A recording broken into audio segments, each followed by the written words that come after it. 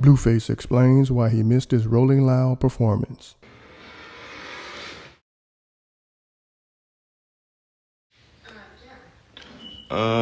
We pulled up, made it through all the checkpoints, and got right past the little monitors and all that.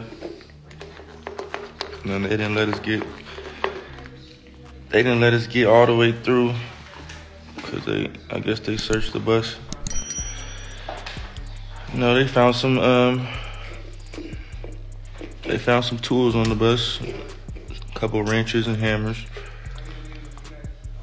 So they was like, no, they said if just 2 people claim this wrench and this hammer, y'all can go inside. Everybody laughed because they just said it like so casually, like they was gonna give a citation or something.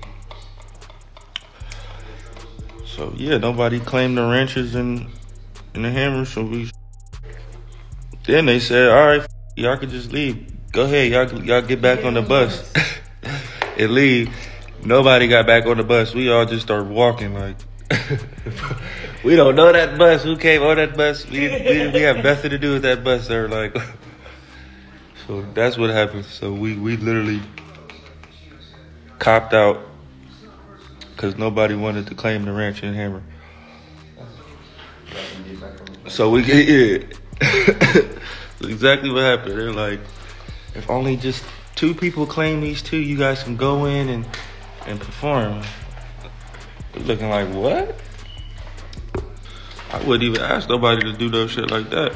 Be sure to like, comment, and subscribe. Actually, I would. I ask some bitches to do it. No, like, if I was in that situation and there was like some females around, I'd for sure pay one of the bitches to put the poster up. Yeah.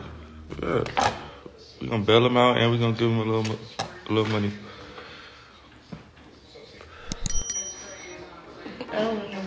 But we was just with a bunch of and just didn't work. Sorry. But I'll be in Pomona though on the 16th.